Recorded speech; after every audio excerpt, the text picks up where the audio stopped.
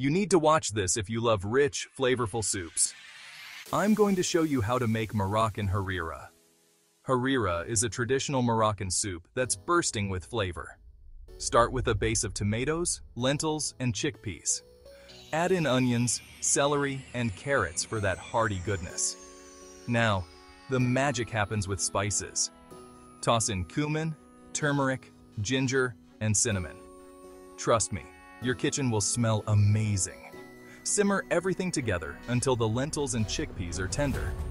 For a splash of color and freshness, stir in some fresh cilantro and parsley. Squeeze in a bit of lemon juice to brighten up all those rich flavors. Harira isn't just any soup, it's a comforting hug in a bowl, perfect for any day. Whether it's Ramadan or a chilly evening, this soup brings people together. Ready to impress your taste buds? Give Harira a try and let your culinary adventure begin.